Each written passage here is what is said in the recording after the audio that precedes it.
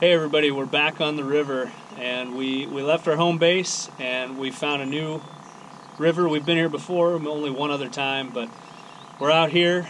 There's tons of storms rolling through. The river is on the rise. We've got 10 of our Catfish KO bank pulls. First one over my shoulder is set with a very active bullhead, and we're going to be here for a couple nights. We're hoping for the best. We'll see if we can beat the biggest one of the year. It's going to take a lot, but we're going to do what we can.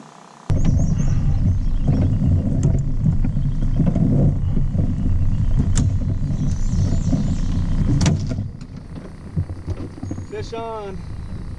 I think it could be a nice one. Feels good.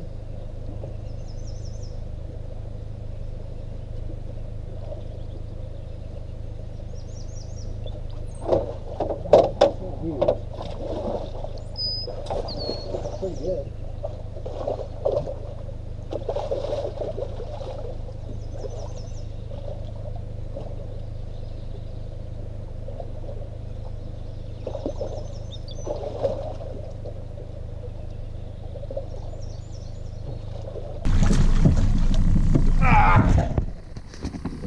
That's a heavy.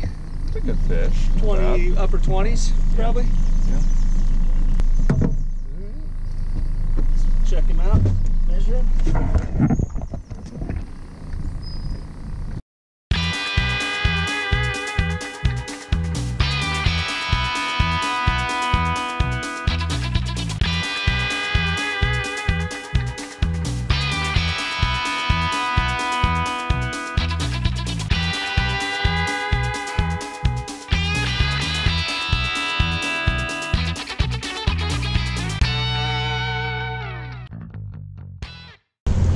Welcome to the spawn.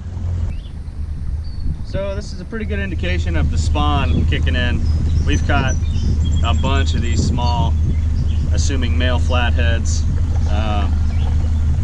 They're moving around, and the bigger females are probably in the nest laying eggs. So goodbye.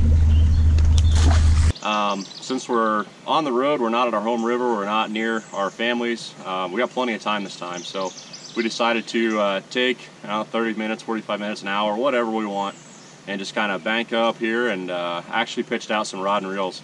This is not something that we typically do. Again, we oftentimes don't have time, but since we knew we would have a little bit more opportunity here, we took some of our gear and pitched it out. We don't have your high-end rod and reels. I mean, a lot of this stuff is just, you know, some of the stuff we use for carp, honestly, but we got a few pulls out here, a couple bullheads swimming around on the bottom, and a little bit of cut up bluegill we chunked out. So we don't have very high expectations, but hey, we got time, so we're gonna give it a shot. I think Brent will kind of show you here a little bit on just kind of where we're setting. It's a gorgeous day and a gorgeous river, so can't get much better than this anyways.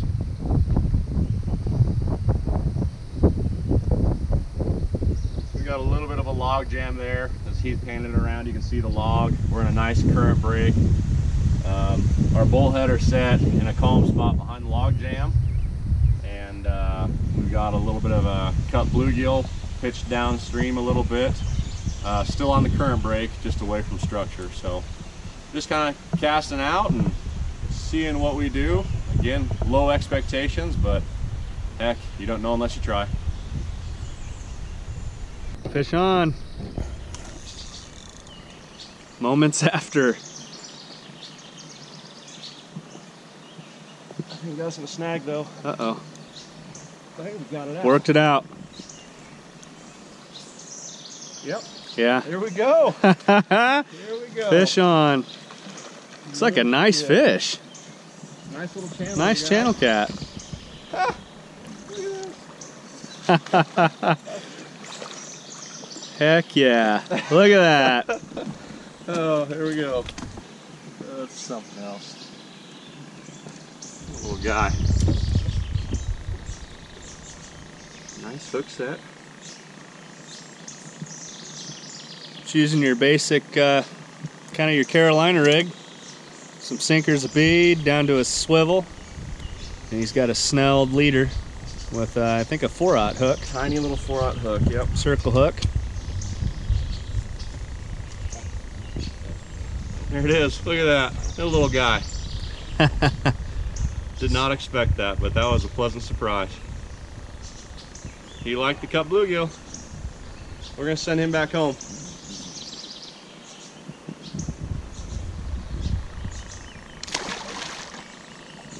Well, that marks the end of this road trip. We've fished a lot this year so far. We're finally up against the spawn. We caught a bunch of smaller males. One nice fish. I think it measured 37 inches, so it was probably somewhere between 20 and 30 pounds. We don't weigh a lot of the fish anymore because we really don't care. We can't ask for too much. Our trip before this one, we caught our biggest ever, and it was a monster of a fish. So as you've seen in a previous video, I'll put that up, I think up over here. So I guess that's it. We can't ask for too much more. We had a lot of fun. We got away for a couple days, and we still caught fish, so can't ask for much more than that. If you like this video, please hit the like button. If you're new to the channel, please consider subscribing, and as always, thank you for watching.